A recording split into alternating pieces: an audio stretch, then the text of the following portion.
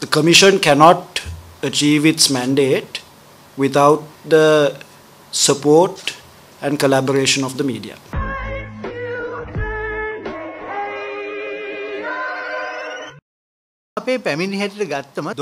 In regard to our complaints, approximately 12,000 remain unresolved. In 2023 alone, we received 9,714 complaints. From January to the 31st of March 2024, we received an additional 1,686 complaints. A pressing concern we must address is deaths that occur in police custody.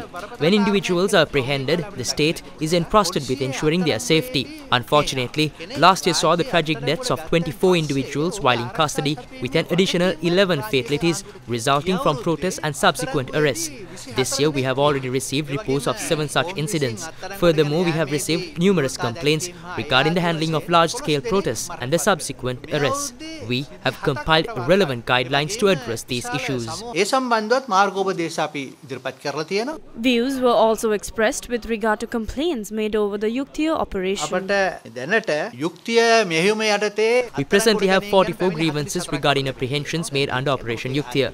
However, we are diligently probing to ascertain the veracity of these complaints. Moreover, there are 17 complaints linked to these arrests and assaults. In addition, there are other complaints related to visiting houses, pulling out things, and inconvenience in the occupants.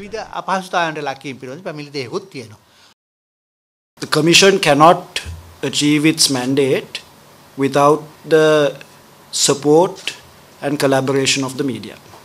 It's not possible to do that. All the divisions here depend on the media to spread and disseminate our message amongst the public. That we are also there for you in terms of protecting your freedom of expression, in terms of protecting media freedom in this country.